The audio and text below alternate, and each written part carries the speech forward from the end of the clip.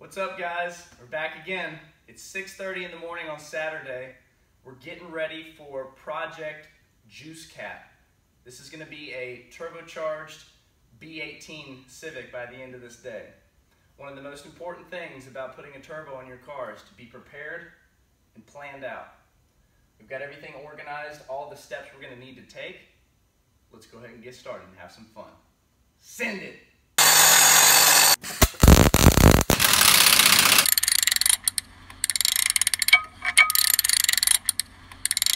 Okay guys, planning is everything. I got my parts laid out on the table. Everything we're going to need today.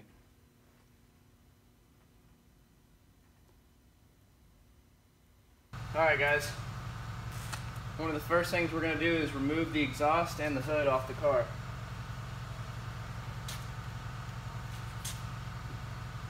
Then we're going to set our base timing with the timing light. Identify what our static fuel pressure is before we even take anything apart, and then we're going to go ahead and start having some fun. Let's get to it.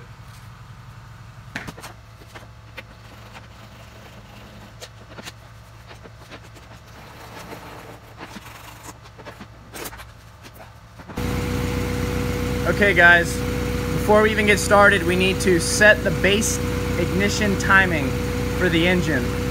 After we set the base timing and we put the turbocharger on the vehicle, the software is going to be taking over from that point, such as retarding the ignition back when we get into boost. So let's go ahead and get started, and I'll show you how to set your ignition timing.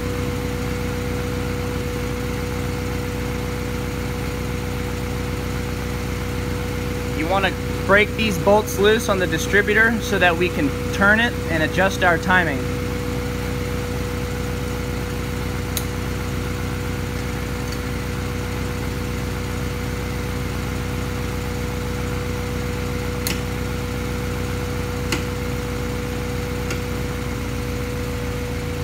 Okay guys, once we get the vehicle to operating temperature, before we start adjusting the timing, we need to find the service connector.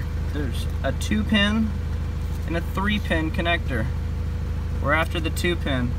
We need to jump this with a jumper wire to set our base timing. Okay guys, we've got the service connector jumped. We need to do this before we start adjusting our timing. This is going to eliminate the computer controlling the advance, allowing us to set the base ignition timing correctly. Okay guys, here's the crankshaft pulley. What I've done is put a white mark on the timing mark. It's kind of hard to see, but there's 3 marks, 3 ticks. The one in the middle that I've covered in white is 16 degrees before top dead center, and that's our target. This first tick is 0 degrees. It's a reference for you.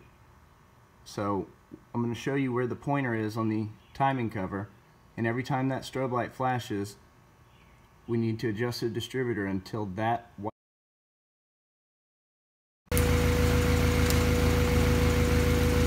Here's our timing light.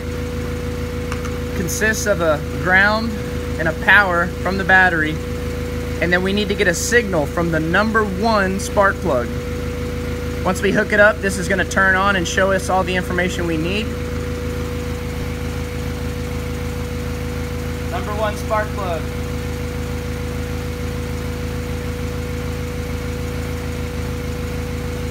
Alright, we're reading our RPMs.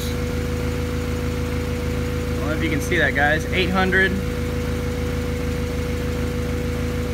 790. That's right in our spec. Okay? Next, what we're going to do is look at the crankshaft. We're going to be aiming this light, and it's going to flash. What this is doing is it's going to create a strobe light effect on the crankshaft so that we can see where the timing marks are every time it passes. It's pretty neat. Let me see if I can show you guys.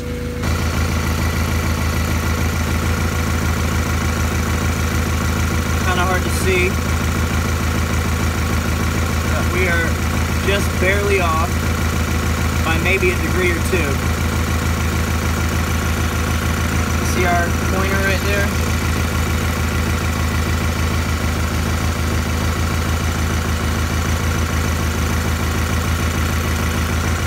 be, but I'm gonna set it correctly. Next step, guys. Alright guys, we have relocated the battery to the trunk and installed the new breather box in place of where the battery goes.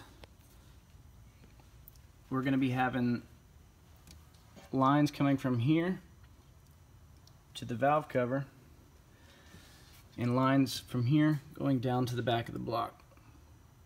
We're gonna have some nice pod filters going here as well, and you can see here we tied in our battery cables from the starter and the fuse box.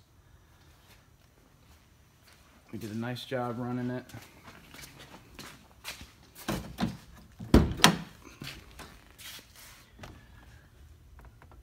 Through the firewall, through the factory grommet.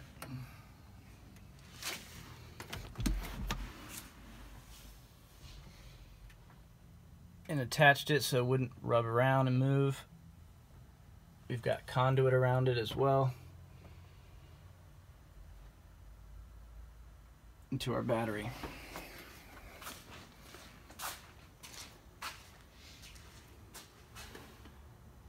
I grounded right here, sanded down to bare metal.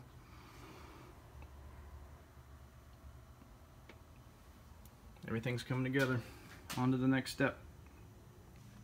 Alright guys, we just got the turbo manifold bolted up and torqued down. We've got new exhaust manifold gasket in between the cylinder head and the new manifold. Loctite in the studs. We are ready to put the turbo on. Okay guys, I've put on the turbo manifold and mounted the turbo. We're checking for clearance.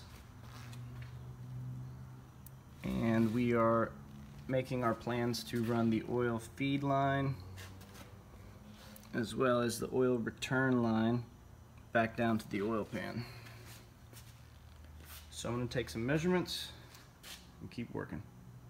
Okay guys, I'm removing the hex plugs from the block. There's one here and another one here. We're going to remove these and put in AN fittings. These are actually breather ports for the crankcase. So if we remove these plugs and add some fittings, we're going to run hoses from it, and that should help expel all the extra crankcase pressure the turbo is going to cause. This is going to reduce oil consumption and other issues. Let's go ahead and remove this one.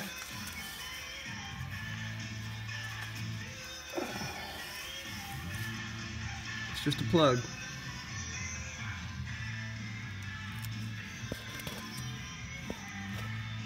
Goes to the block. We're gonna add our fittings. Alright guys, got both of the AN fittings in for the breather box, torqued down, ready to go. Next, I've already removed the oil pressure switch. That's where we're gonna tee in to get our oil pressure for the turbo. Let's start that next. Alright guys, we got our oil pressure splitter in here. So what we're going to do is take oil pressure from the engine and feed it up to our turbo. This is where our oil pressure gauge is going to hook up to. Alright, let's move on to the next step. Alright, we've got the oil feed line installed on the top of that T and the oil pressure gauge line on the back side of it. Looking good. Alright, we pre-filled the oil filter, screwed it on. We've got our braided lines and AN fittings hooked up to our breather ports. We are moving right along, guys, ready to rock. Okay guys, we got the turbo on and the downpipe. Ran the oil feed line. Got our inline filter. Everything's looking good so far, guys. Fitment's pretty close. Really close.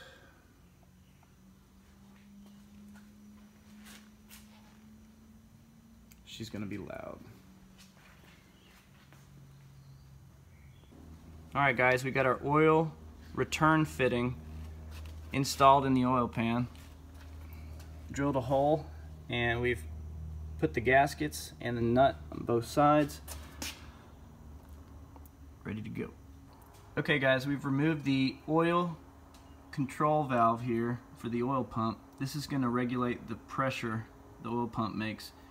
What I've done is I've added a shim to this plug. What that's going to do is increase the spring rate of this spring and give us more oil pressure at idle. Let's go ahead and put it back together. Alright guys, we got our oil return line ran from the bottom of the turbo into the oil pan. Everything's looking good.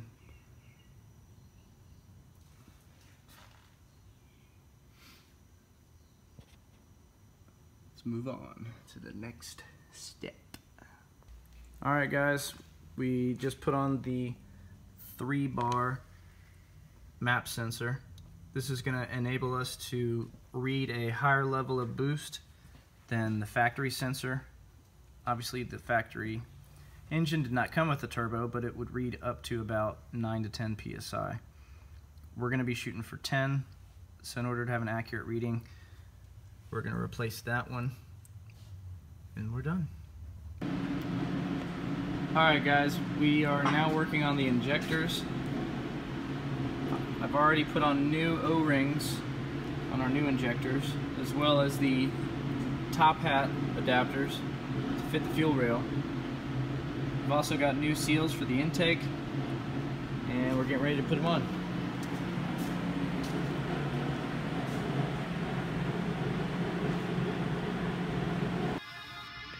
Alright guys, we got the Chemso 340 liter per hour fuel pump installed.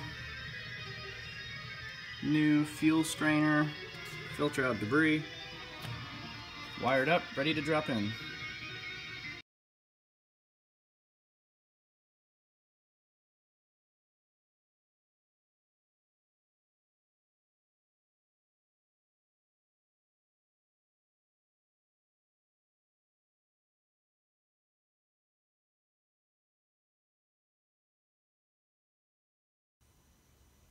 Alright guys, we've got some of the intercooler piping on. Right now I'm mocking up the intercooler.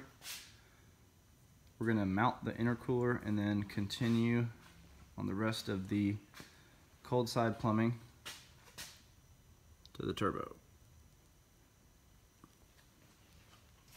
Moving right along. Alright, we've got our intercooler piping complete. Starting at the throttle body. Coming out, we need to install our blow-off valve. It makes a sharp turn down and out to the front to the intercooler, and